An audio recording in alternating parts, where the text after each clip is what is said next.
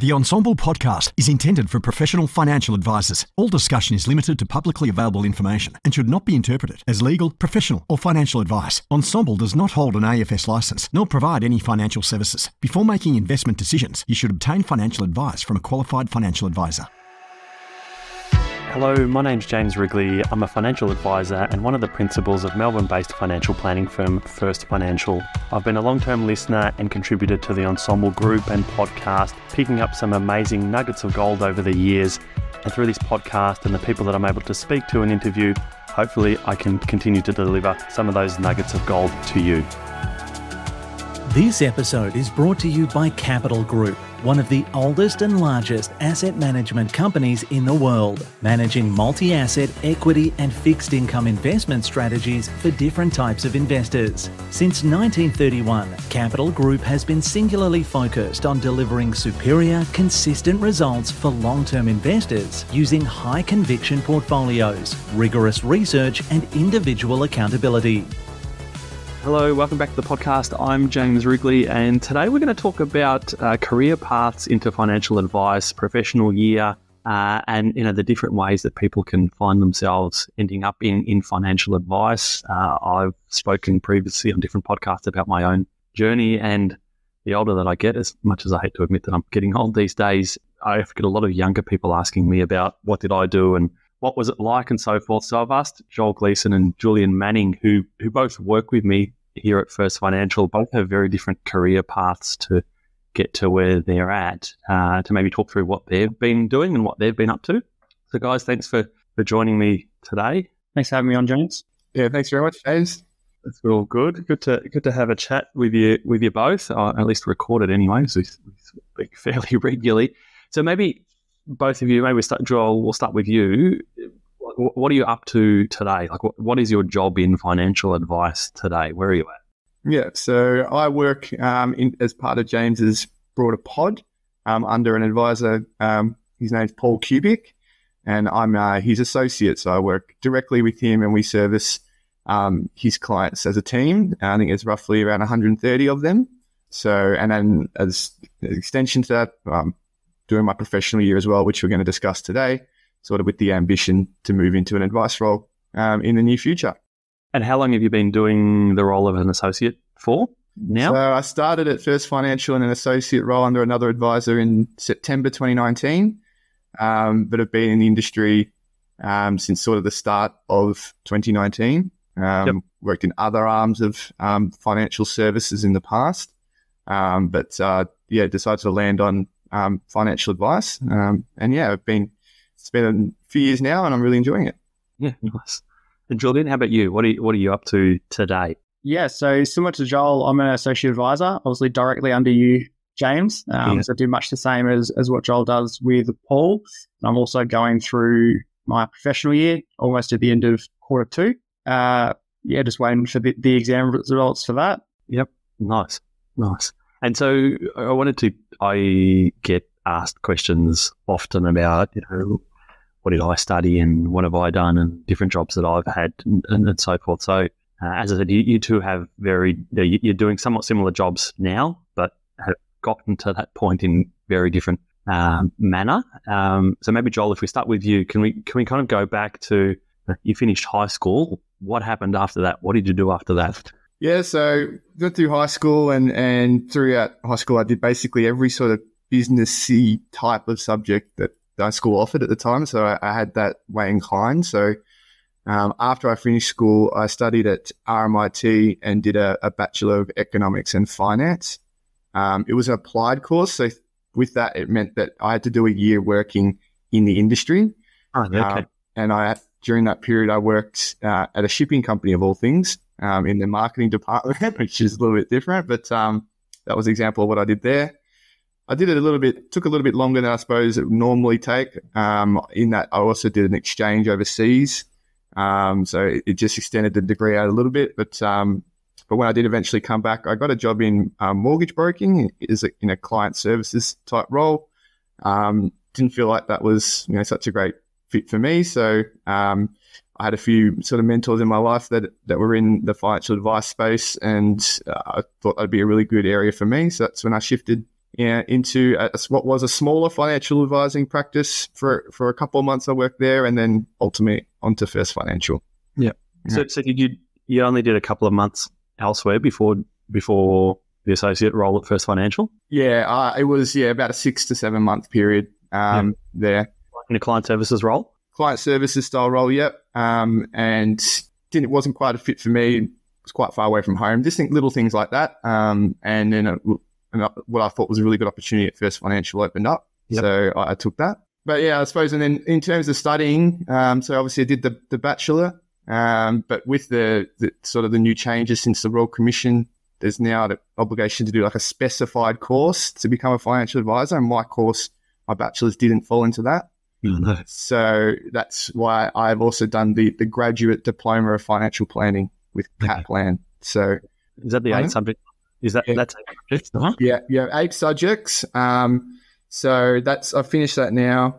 And if I want to, I'm 4 subjects away from a master, but I'll put that into big asterisks if I want to. I reckon everyone that does that, so I did a similar course as well, but everyone, they get to the end of it and they go, oh, if only I did 4 more, then I'll have a master's. But I don't hear people actually go back and do the master. First Financial make us do another SMSF-related subject, so I'm doing that at the moment.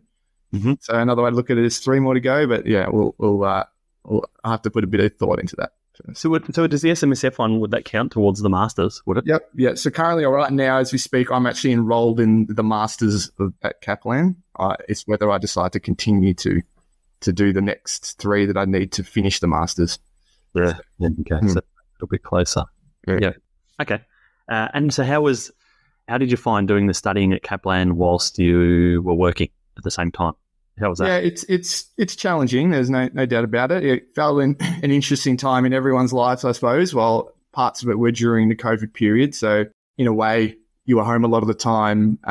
So you didn't feel like you were missing out on too many other things that surround your life, such as social things, because everyone was stuck at home as well. But there was no doubt it was challenging. And right now I'm doing another subject. So, I find after work, I've got to set aside a couple of more hours to study. So it is hard, but one thing I do find it's actually very satisfying when you finish it. When you look back and you go, I've done this while working and I've been able to get through this. Like there is a really good bit of satisfaction when you see the results and you pass it, you get through. And do you find much application either of what you're doing at work to the studies? Does that make understanding your studies easier, or vice versa, what you're learning in the study? It was definitely very applicable. So learning things such as contributions, how they work, starting, stopping, pension, all the things that we do on a daily basis, it was very applicable to the studying. So it was useful. I did learn a lot. But at the same time, being at First Financial and working day to day and experiencing those things is just as valuable as well. So you've just got the piece of paper kind of to back up the real work experience that you have. Well, yeah. Now, Julian, how about you? I know you've got a bit of a different career path to get to where you're at. Talk us through. So you've just had your 30th birthday. Yep. So happy birthday. Thank you. For that, you came to financial advice a little bit later in life. Can you maybe talk us through? Go back to you're finished high school. What did you do after that, and then how have you ended up where you are? Yeah, so out of high school, I didn't really know what I wanted to do for work. I always knew it was something that helping people is what I wanted to do. So when I was in my final year of high school, I had just a part-time job at the local liquor store, Safeway Liquor. From there, I sort of moved on to a full-time role at Dan Murphy's. Still had no idea of what I was going to do, so I was sort of just bouncing around jobs and got into warehousing in sort of construction nuts and bolts. And then from there, I worked for the same boss for the next 5-6 years. Yeah. And eventually went into a sales rep job in electrical components. And it was just one day I was sitting on the couch with my wife and brother-in-law talking about the stock market.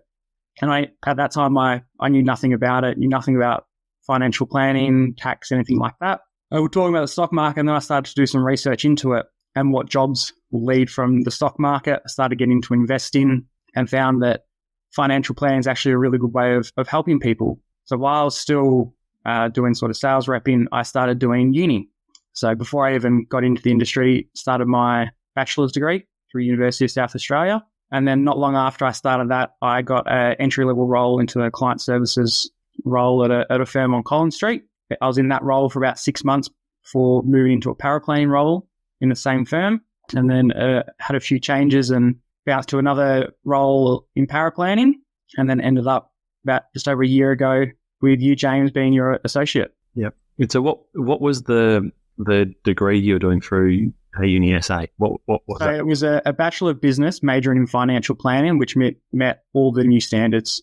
Okay. So there's no further study required from that. Like Joel, you had to go and do the grad dip. Mine was all purely for financial planning and met all the new requirements. Yeah. And so how, okay, so one, it's in South Australia and you live in Victoria. So Yep. I imagine that's via distance. Like how was that course delivered to you? What did you do? Yeah, so it was 100% online. So we had a portal online where we would have all of our coursework uploaded, would have all of our lectures on there. We'd have weekly Zooms for all the different subjects, and all of our exams were also done online as well. So I could do it 100% remote. So those lectures, were they pre-recorded lectures or you sat through a lecturer doing something on Zoom? So they were all pre-recorded. Yeah. So they were all uploaded, so you could do it as quick or as slow as you like.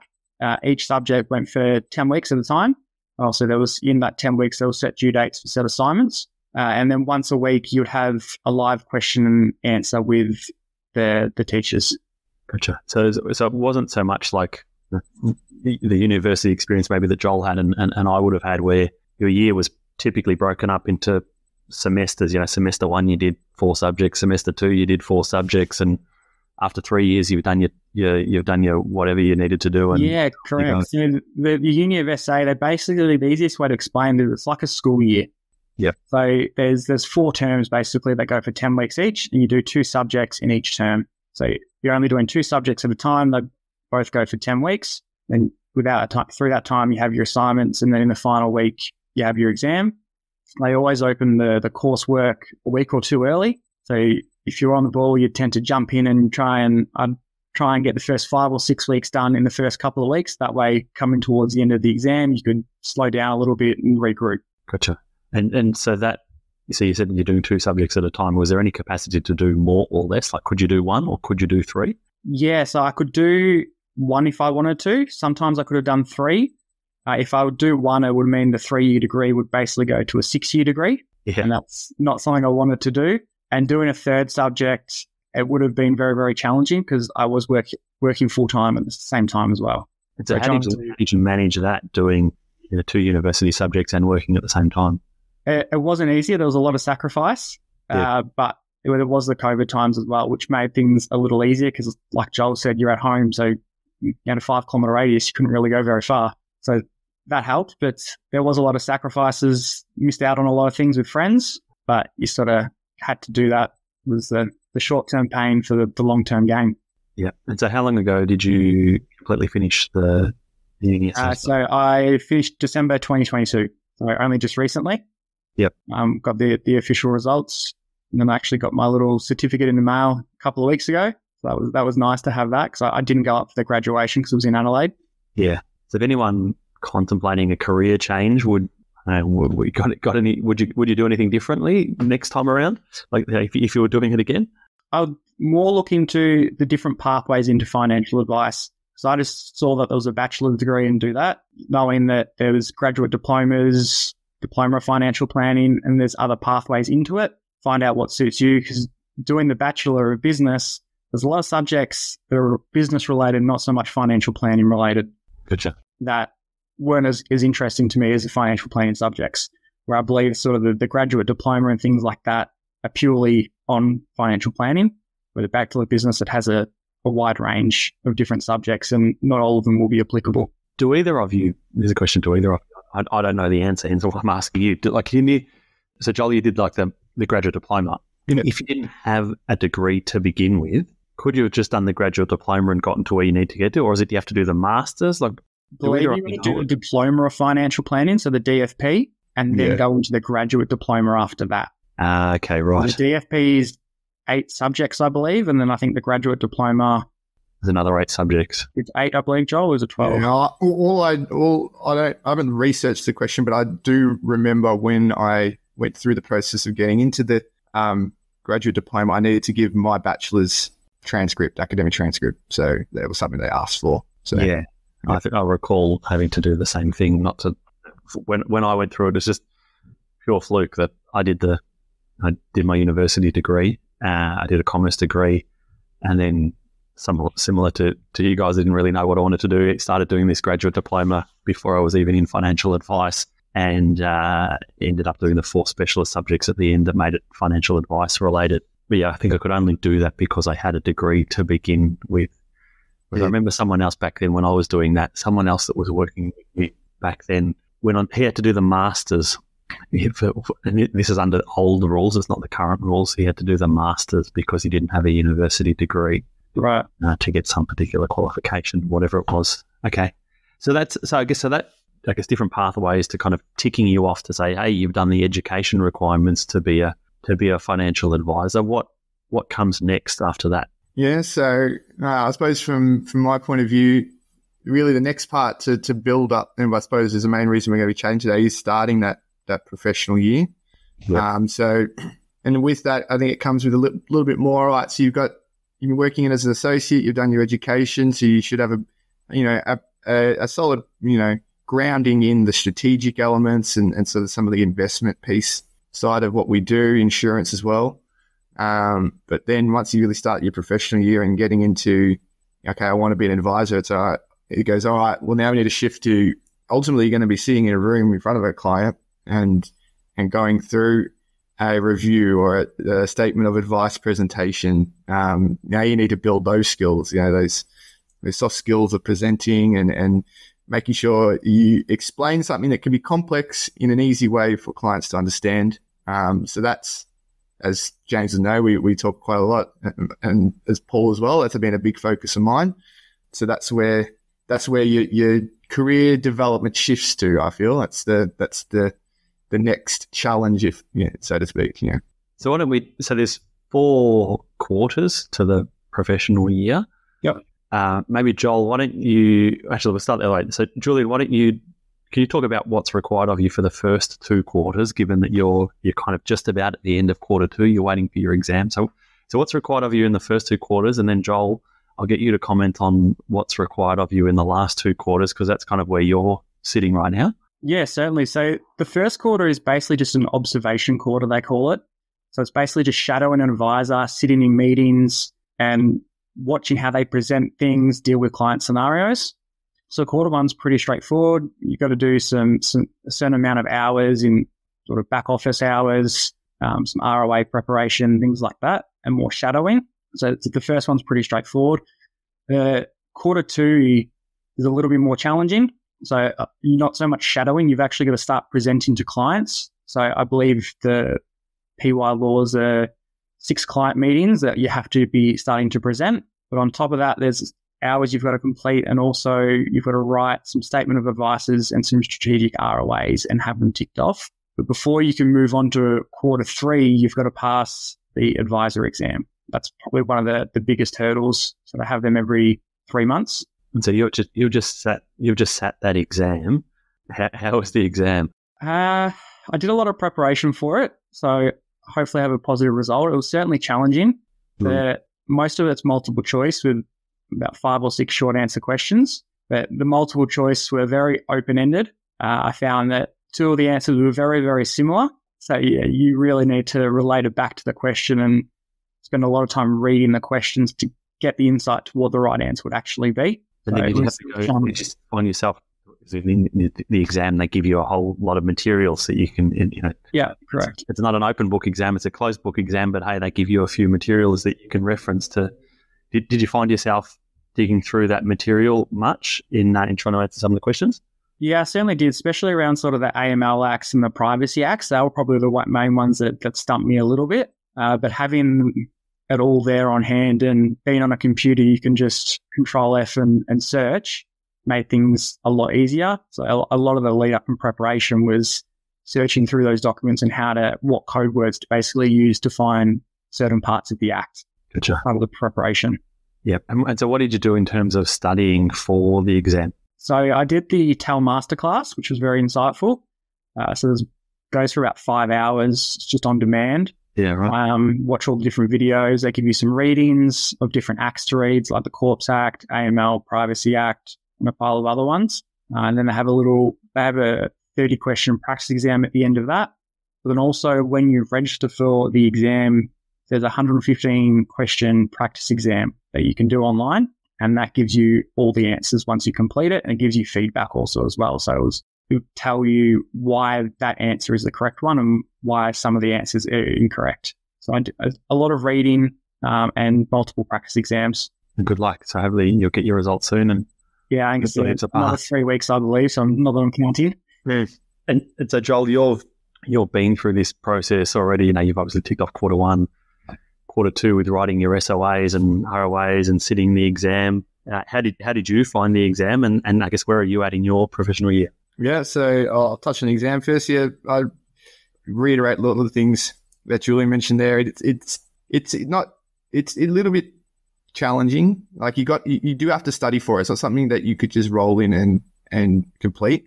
I thought to listeners, if you're experienced in the industry and you think you can just go into it, I don't think that will get you very far. You still need to actually to study the material.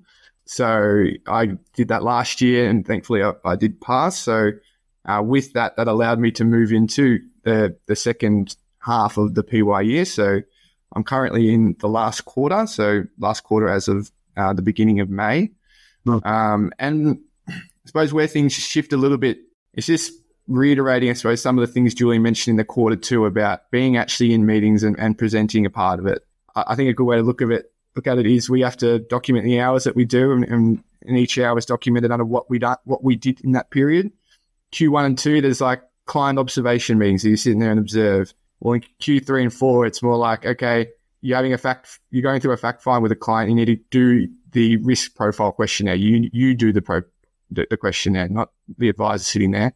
It's, you're in the spotlight and you do it, and ticking off that you're doing those sorts of things that makes up a large portion of Q3 and 4. There's more financial plans I need to write, so I've got to write at least 2 statements of advice and a couple more strategic records of advice. And at First Financial, as I mentioned earlier, we need to do the self-managed super fund course, so I'm doing that at the moment as we advise in that space. And then a little bit later, towards the end of my last quarter, there's a couple of little requirements that I need to do, namely observe a couple of ethical dilemmas as I'm working and how I've managed that conflict, between what's, best for the client and what could be a conflict in that space. So I've got to observe 2 of those and write a little piece on how I manage that conflict. So yeah, there's some of the other little things that I've got to do in this last quarter, and then hopefully around sort of the August/September period, I should be finished and be authorised. Nice. And then so the signing off on the professional year, that's the business signs off on that. So I'm trying to help some others that with businesses that might be looking at taking on an associate advisor with a view to helping them through professional year. I know for some people some businesses that might be a little bit daunting, but how does the business support you through this, and who's ticking off different things along the way? Yeah, so at first instance, we have the advisor that we work with. So from my understanding, the advisor that we work with has to have at least 2 to 3 years experience. I don't know the exact number. So they're your first port of call. They're their first bit of support that you have there. At the end of every quarter as well, we sit down with our compliance officer, his name is Sean, and go through what we've done throughout that period, discuss challenges we've had, discuss areas that we might need some assistance with. So I think a really good example for that is when we have to write our statements of advice, we're able to lean on our power planning team to help us to using the well-solver parts of X-Plan, those things we don't use on a daily basis on our job. Mm-hmm. So they're the other sort of teams around us that really assist us to get to, tick off the things we need to do to be able to finish off that professional year. Yep. And maybe Julian, if you comment on, do you, quite aside from you have to do the professional year if you want to become a financial advisor, do you feel it's also a worthwhile exercise in your own kind of career development or not? Do you think maybe it holds you back in some places? No, I certainly think it helps you. It's a big step from being an associate advisor to an advisor to be able to have a regimented training plan to make sure that you're ready to go out into basically a new world. It certainly helps. Yep. You spend time developing your soft skills, which you really need to do so that when you actually take the steps to become an advisor, you know you're ready to do it, not just coming straight out of your uni course into an advisor role where clients might think you're green and things like that. Having a regimented training plan is definitely going to help future advisors to make sure that they're ready and deliver the best client experience possible. Do either of you have, maybe last few minutes we'll have a chat, but do either of you have any tips for anyone else that might be, that maybe they're in their last year of uni and they're, aspiring to get into financial advice, or they're doing the whole career change thing like you did, Julian? Do either of you have any tips for anyone that might be looking at doing it? If you could go back and say, maybe I would have done this thing a little bit differently, I would have done that thing a little bit differently. Any tips? Or even a question that I get asked, and I'd love to get the opinion from the two of you, like, where do you even start in terms of a job in financial advice? Got any tips like that? Yeah, so when I started, I reckon I did about 20 job applications to financial planning firms, where I sent off my resume for entry-level roles and got nowhere. The one that got me was I had to make a phone call, so I didn't submit a resume. So I had to talk about myself and talk myself up, basically, and that's how I got the first role. But it's just keep applying and apply as soon as possible. So as soon as you want to go into that industry or you're considering starting uni, take the hit early on, especially if you're sort of on a larger wage and need to take a step back. Do it as early as possible and try and get that entry-level role as soon as possible because it will help you in the long term. So I had 3 years experience by the time I finished my bachelor's degree in financial planning of different roles, and I felt that was a big help. We see people come into our firm that go into CS roles, they're just finishing uni, where I sort of took the different approach and started while I was in uni. So that way, when I finished the degree, I've got that experience behind me and the knowledge. Yeah, I agree with the same thing. I think it's important you start in a client services role. It gives you a good grounding of just the back end side of the business. And then my tip would be just to be as inquisitive as you can. A lot of the time advisors are happy enough to have you into a review meeting. So tap them on the shoulder and ask if you can do that. If you're working through a implementation of this advice, take a step back and ask, but why are we doing it? And again, people in the industry are more than happy to explain the reasoning to young people, to give them a chance. So something I would definitely do.